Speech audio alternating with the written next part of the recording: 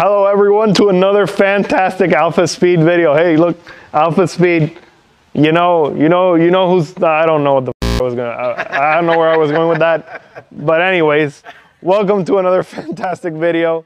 We have a Mustang GT350 here, and we're gonna explain to you a few things about how the tuning process on this thing works. You can have a bit more insight on all the things we do. If you're gonna tune your own car, take these things into consideration because I think they're pretty important. So let's get to it. As you have seen, we just transitioned to the workstation where we have a can of Raid because here in Puerto Rico there's a bunch of mosquitoes trying to bite me because I'm apparently very mosquito sweet. But let's keep talking about the car instead of Raid bottles. So these cars have a very advanced and somewhat complicated torque management system, as some of you may know. And we made an Excel sheet which basically does most of these torque table calculations for you. If you put the torque table into the Excel sheet and you tell it, I'm expecting the Excel sheet grabs the highest torque value from that table, and then you give it a new torque value for your maximum expected torque.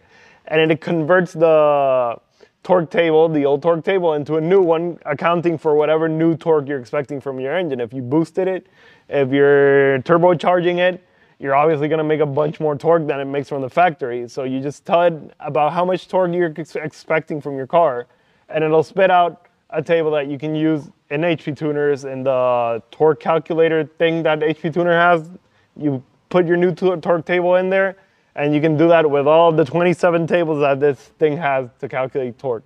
These torque tables are important because these cars, if you don't put the correct torque values and let's say you supercharge it and your torque tables aren't done, then the car, when it sees that it's making way more torque than it's expecting, it'll start going into limp mode. Many of you have seen the magical Ford wrench that tells you that you're in limp mode. That's usually because the torque management system is going crazy because it's like, how is it making so much torque? The torque table's not telling me that I should be making this much torque. So you need to recalculate all your torque tables and make sure that they're all at least somewhat close to reality, so all that torque management system is happy. And then you also have a driver demand table that relates your pedal position to the expected torque, to the required torque. You have the accelerator pedal position. It tells the system, I want this much torque. And then all the powertrain control system figures out, how do I make this torque that the user is telling me? It goes to the torque table, it checks, I need to be at this much load, this much RPM, I'll have this much torque. And if they don't match, it'll start going crazy. And also, if you try to use traction control and one of these two tables is not up to spec, it'll either throw a wrench or it'll disable the entire traction control system, and then you'll go crazy. You'll spin everywhere and probably run over a few pedestrians, and we don't want to do that.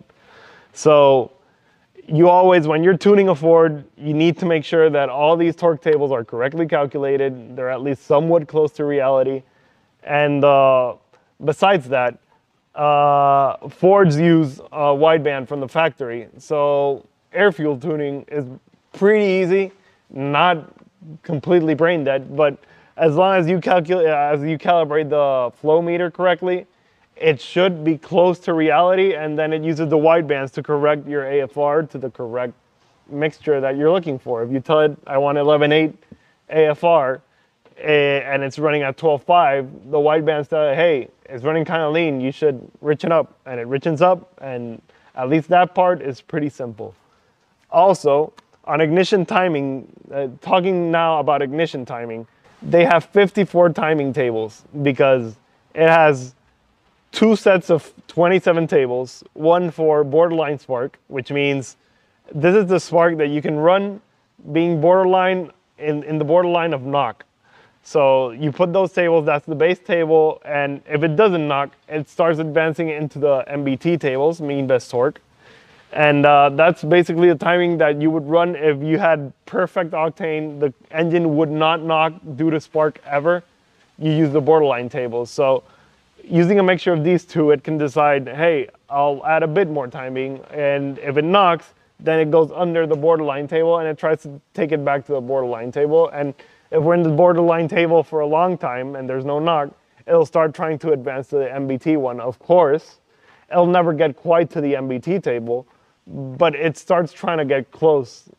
You have a maximum distance that you can be from the MBT table, and you can decide, for example, this car, it only adds 2 more degrees on top of the borderline table to try to get to the MBT, but it'll never quite meet it because since it's supercharged, it'll always be knock limited.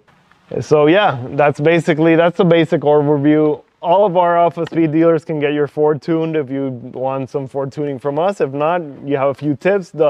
In the description, there's a link to the Excel sheet that we created that we use to calculate torque. We used to redo all the timing tables when you boost your car. It's free for you to use. It's a bit complicated, but if you sit down and play with it for a while, you'll understand that it works pretty well. It helps you knock that tuning time pretty much in half because you don't need to manually recalculate all the tables. It basically recalculates them all for you. So yeah, as you've seen, thanks for your support. Let's learn a little bit more tuning every day, and make sure to like this video. If you like what you saw, comment, are we doing things right? You let us know, and share it. If you have some friend that's trying to tune his own Ford and you think he needs a few tips, share it away, and thanks for watching.